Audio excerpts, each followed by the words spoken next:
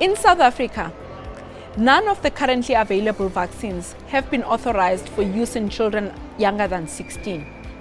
Elsewhere in the world, the Pfizer-BioNTech vaccine has actually been tested and approved for use in children from the ages of 12. Ongoing clinical studies are still underway to test COVID-19 vaccines for children under the ages of 12. Only once the clinical trials have been completed and efficacy and safety has been established will these then be administered in children younger than the ages of 12. In countries where COVID-19 vaccines have been rolled out to children up till the ages of 12, these vaccines have been shown to be safe and effective. There were some few cases of heart muscle inflammation that were recorded, but these are also very rare side effects.